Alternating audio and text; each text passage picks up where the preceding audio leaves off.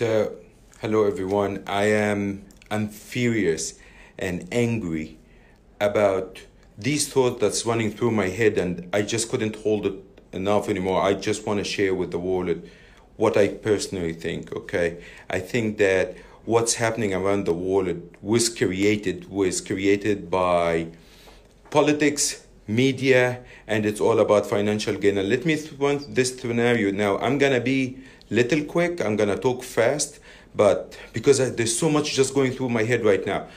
So we go back to January. Okay, January, the U.S. and China signed the trade agreement, and now things are gonna work out.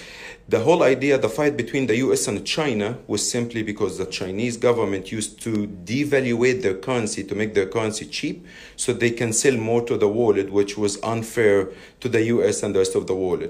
And also China had what we call handout technology. If you are a foreign country and you're going to invest in a China or a foreign company, you have to hand out your technology. Now, Trump have been pushing and arguing and fighting with the Chinese to get them to sign this trade agreement where it will open the Chinese market to more US goods, that they will work with their currency, they will stop manipulating the currency. And we had the agreement last week in January. At that time, the market was all-time high. Not even 2 weeks later, the news about the corona started breaking out of Wuhan in China. Now, let me get that straight, okay? A virus is a virus. I'm not going to talk about the virus. I'm not a doctor. I'm not a medical expert. I'm not going to talk about it. I'm going to talk about numbers because this is what I do for a living. In the last 2 weeks, more than 8,500 people died in the USA out of the flu. Over the past 7 weeks, there have been 4,000 total deaths worldwide. The Chinese president 2 days ago was in Wuhan, and he announced that they had contained the coronavirus. No death, no cases were reported out of China today. China population is 1.4 billion people. 1.4 billion people who are not known to be the best hygienists in the world. They don't have the highest standards when it comes to food. Okay, they are just normal people. So can someone explain to me how the virus is slowing down, almost stopping in China, while it is spreading in the US and in England and France and Italy?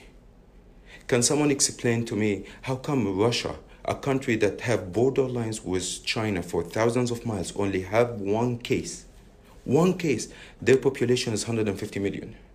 Can someone explain to me how come India, a country with 1.4 billion people, who is only literally 100 miles away from China, that only have 60 cases? 60 cases.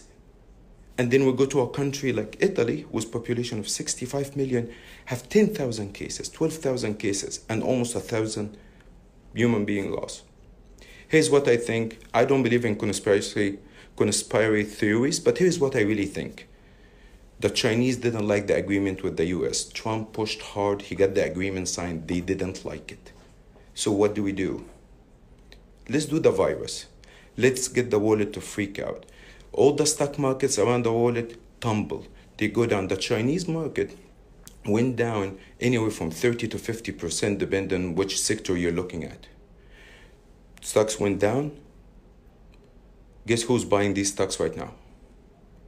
China nationalized the companies, but by buying them, not by bullets, not by fighting, not by arguing, not by nationalizing or political decision. They went and bought the stocks. They are buying the stocks worldwide. Today, the US market is down 10%. England is down 8%. Japan is down 6%. You know what's the Chinese market in Shanghai is down today? The Chinese market is down 1.4%. Does this make sense? Gold is down today 5%. Well, let's say, who's the top holders of the gold? The US, England, Japan, France, China, and India. Today the gold go down. Guess who's buying the gold? You figured it right. Right now, yesterday the CEO of Adidas was on TV, and what did he say? All his factories in China is back online and producing 100% capacity. The supermarkets in the US and in Europe are running out of supplies. No one have been buying anything from China for the past month. But now China have contained the virus. And we're running out of supplies. Guess what's going to happen? We're going to go buy billions and billions of dollars from supply from China. What's going to happen to the Chinese economy? Bam, up. This is what I think what happened. It just doesn't make sense that you have only 3,000 deaths in China, a country of 1.6 billion and 80,000 cases, and they were able to control it. Why they are not sharing with the world? How did they control the virus? Why they are not sharing with the world? What did they do in the last 48 hours to stop the virus? What did they do? What did they use? Why we're not getting? Why it is spreading? The whole West world is being paralyzed. The West world, no traveling, no flying, no walking. Everyone is going to be home. Schools are shut down. All the sports tournaments are shut down. We are being paralyzed. Our lifestyle are being taken away from us. Even after terrorist attacks, even after September 11, we didn't have that. They are being done to this to us on purpose. Just as I'm talking to you, Disneyland in California just announced that they are shutting down. The population of the US is only 330 million. But the cases is growing as a really rapid case. Why? What did you do, China? Now, here's another part to it. Behind me, you see behind me? The CNN, the media. Let me tell you something very quick. Yesterday when President Trump came on TV at 9 o'clock to address the nation, and President don't ask for airtime on TVs a lot unless it is a big emergency. He did for 10 minutes. 5 minutes through the life. I was driving between meetings. So I'm watching on TV. I'm watching on my phone. Guess what did the CNN do? They cut off him and they asked me to do a subscription. At the time when the United States president is talking to his own people on a matter of life or death, and a matter that will affect us economically, will affect our lifestyle, will get us to stay home for God knows how long, they cut off the air just to make me go subscribe to their services. Guess what? Same networks have been trying to take him down by talking about impeachment. Impeachment didn't work? Well, let's talk about the trade war was in China. Oh, it didn't work because they signed the deal. Well, let's talk about immigration coming from Mexico. Oh, that didn't work. Let's talk about this. And finally, they're like, oh, economy. This is his biggest advantage. People are talking about unemployment, how the economy is great, construction is everywhere, traveling is everywhere, people have jobs, African Americans at all-time low in employment, Latinos are working, everyone is having a good time, everyone is investing, everyone is making money. Let's take the economy down. So they double down on the virus, and they are making money. These guys behind me, they are destroying our economy by selling us fear.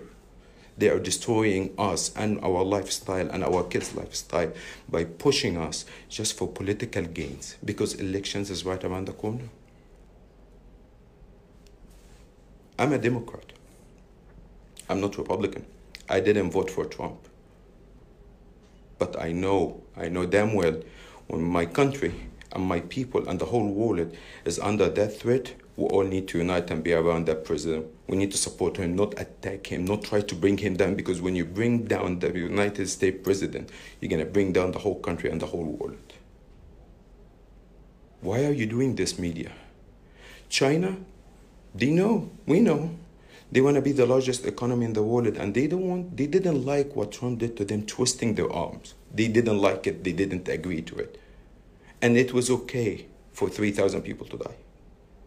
They know it's not okay for 3,000 people to die in the US. It's not okay for 3,000 people to die in Italy. And sure well they know that it's not okay to lose any soul in the Western world where one life means a lot. I'm disappointed in our intelligence. I'm disappointed, and people didn't see this coming, that people were talking first that the US did this to China to destroy Chinese economy. And guess where is the Chinese economy today? Stop spreading the fear. Boycott the media. Support the president, support our institutions. This is a country of an institution. This is a country that have been through September 11. This is a country that have been through the financial crisis in 2008. This is a country that have been through the dot-com in 99. This is a country have been through the saving and loans. 1,200 banks shut down in 1992. This is a country had Black Monday in 1987. This is a country that went through hyperinflation where mortgages were 18% in the 80s. This is a country that had wars in Vietnam, that have war worldwide. It just went through much. I work in the stock market. I'm not worried about the stock market because for 187 years, no matter how bad it went down, it came back up. This is what it is. This is the nature of the beast. It is stressful, it is painful, okay? And it never feels good when you're losing money. But as long as my life and my kids' life and their health are okay, I know that this will be made back and money will be made back, and there's no point to panic. I'm not panicking. I'm angry at what happened from China, from the CNN, from the media, from everyone who's trying to be like the hyenas. Everyone is just attacking the US or the economy or the whole Western atmosphere just for political and financial gains. I'm just angry.